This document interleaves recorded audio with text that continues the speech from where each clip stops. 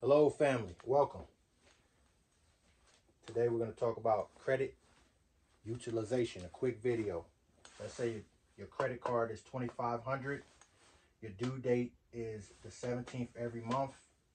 You pay that balance every month on the due date, which is the 17th.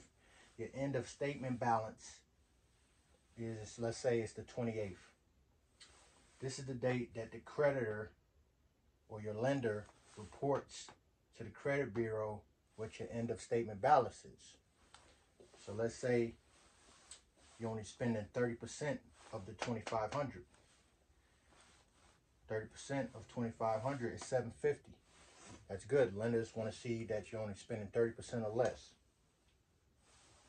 That increases your credit score, and it shows lenders that you're responsible enough for lender approval. Like, comment, subscribe. I'll see you on the next video.